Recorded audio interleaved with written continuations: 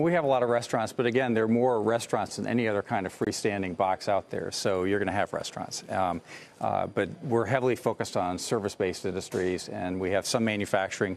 About 18% or 17% of our exposure is in retail, but that includes car dealerships, that includes furniture stores where people are getting financing. They have to try the sofa, they got to try the bed. So we're trying to make long-term bets, but not big bets. So if you look at our top 10 clients, that's 18% of revenues. We have nobody over 3%. I mean, we are very cautious about how much exposure we take to anyone. How does the overall environment look to you right now? You obviously, given the businesses that you're in, must have a pretty decent read on the economy and even the small business level. We do, and it's getting better. I mean, today we have roughly closing in on 2,500 properties, and we're getting unit-level P&Ls on 98% of them, so we can look through and see how they're doing.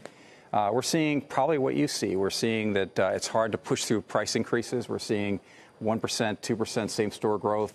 But what we are seeing is growth at the EBITDA level and the revenue level that's better than 10. And the reason for that is because people are building new locations and they're acquiring. So we're seeing a lot of consolidation in the middle markets with fitness clubs buying other fitness clubs, veterinary clinic guys buying other veterinary clinic guys and the like. So there are about 69 million baby boomers alive right now, and they've accumulated a lot of wealth. And a lot of the wealth that they've accumulated is in the value of their small businesses.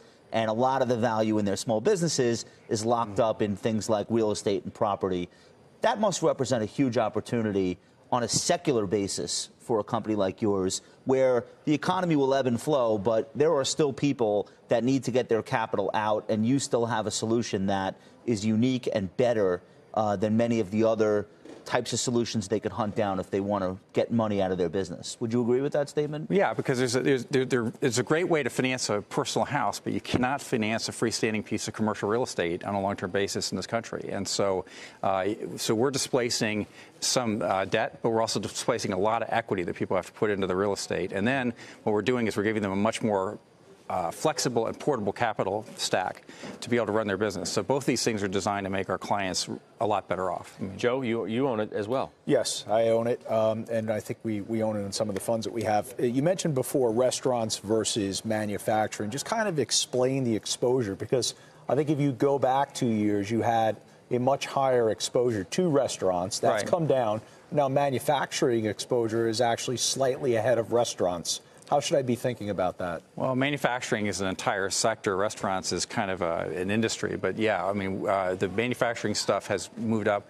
We'll probably stay in the range of about 15% exposure long-term to manufacturing. And these are facilities that make everything from molded plastic children's toys to chain link fence to metal fabrication, so very fundamental industries. The restaurant space we love, but we're also value investors. And what we find is that we can't get the same kind of deals we were getting before on some of the restaurant space. There are just a lot of people chasing after restaurants. They love them. Chris, we appreciate